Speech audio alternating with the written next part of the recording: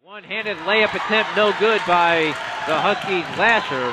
Behind the back pass the other way. Slam dunk. John Johnson right now riding the shoulders of an HBU player.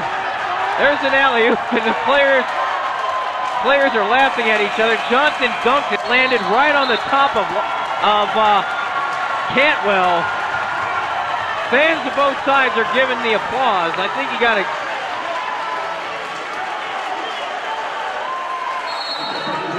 I covered Cantwell in high school, and I didn't know he could give the piggyback ride.